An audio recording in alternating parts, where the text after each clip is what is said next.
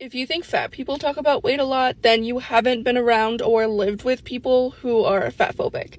Their entire lives revolve around their weight and making sure they're thin and don't look like us. It's fucking weird. This is how my abusive grandmother was. Would constantly talk about my weight, and I wasn't even that big then. Maybe she doesn't want you to die of diabetes since you have no eating self-control. The worst fatphobic people are the ones who used to be fat themselves. SMH. How? Explain? They had the strong mentality to change for a healthier lifestyle. It's really simple and has nothing to do with people wanting to better themselves. It's putting others down after they lost weight and being bullies.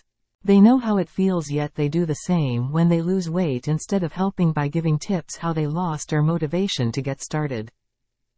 The way the comments are proving her point. Real like girly, why are you so obsessed with us?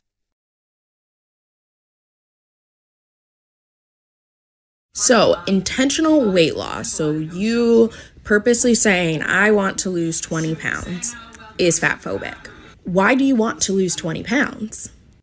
It's probably to fit into something smaller. It's probably so people treat you better. It's probably for all the reasons that fat folks are shamed simply for being fat. So by continuing to perpetuate that, right, seeking intentional weight loss, we are contributing to our fatphobic society. What about health? Lol. Never heard of him.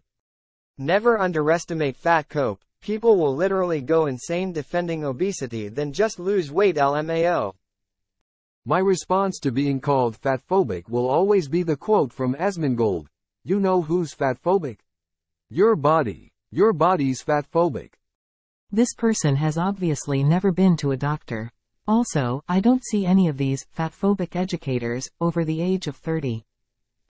Okay, I'll unintentionally lose the fat then. This is just a reminder that your tummy is so cute! So cute.